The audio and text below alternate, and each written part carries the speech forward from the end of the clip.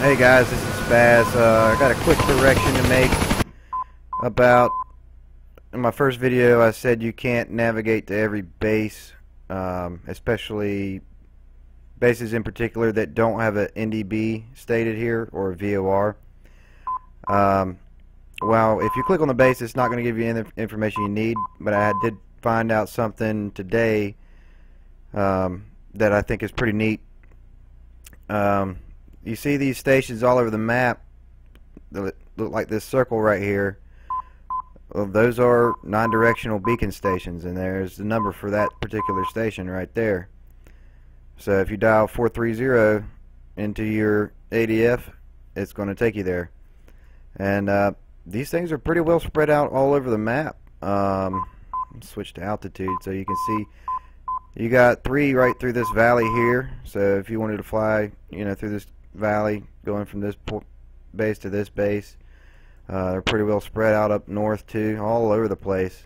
Any one of these, and they've all got the numbers for that particular tower right next to it.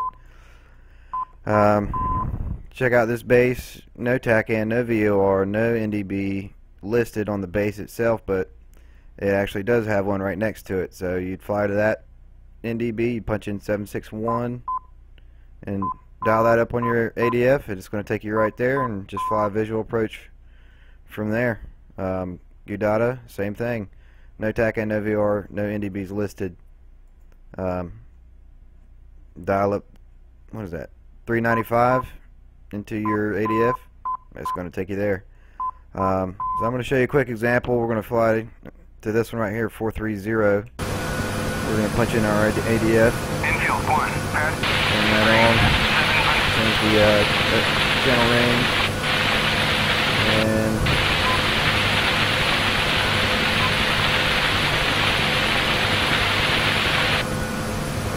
there we go.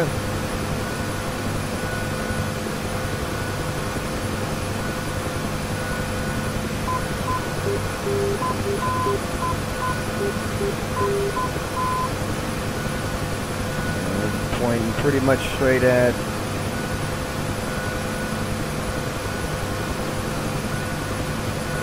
course 100, and let's use our handy dandy ruler. Course 100 is pretty much pointing right at that tower. So I'll do a quick flyby because there's one other thing I want to show you. When you're using these to navigate to the base, if you're flying IFR conditions, this tower isn't lined up on the runway for this ILS, so you can't use it in the way that I showed earlier. Like if you had an NDB here for this ILS, this NDB would have to be at this end of the runway, because this ILS is for runway 13, and if you look at your knee board for Toomey, it's listed as 12, but that's 13. Sometimes they're one number off. This is runway 13, and that ILS number right there is only broadcasting out this way. Now you'll still pick up, if you dial that in, you'll still pick it up out this end, but your glide slope is going to be showing you basically the opposite corrections you need to make. So just keep an eye out for that, and pay attention to where you see these beacons at on the runway in relation to what kind of ILS signal you would use to punch in if you're flying to one of these small bases. Anyway, let's fly over this NDB tower. That way I can demonstrate it working.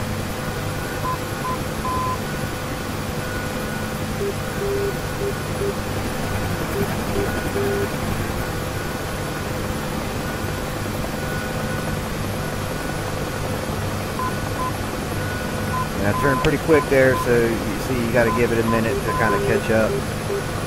But it's finally swinging back around, and that's it out there in front of us.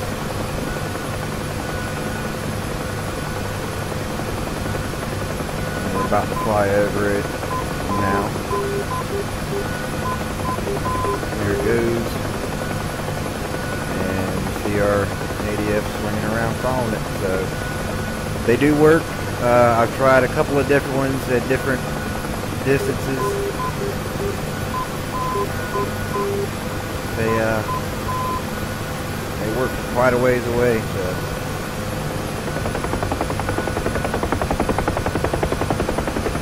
With that in mind, we should be able to navigate pretty much anywhere on the map. Little or no trouble.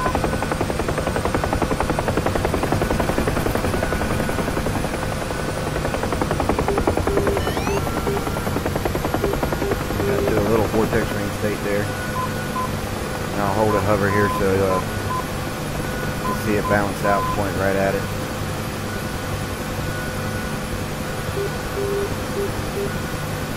And there you go. So, happy flying and enjoy. Let me know if you find any that don't work. And there's one other thing I want to show you real quick. Just don't confuse these round ones and the numbers next to them with these shaped towers, because this number doesn't seem to work at all in the ADF that I've found yet anyway. Alright then, good luck, happy flying.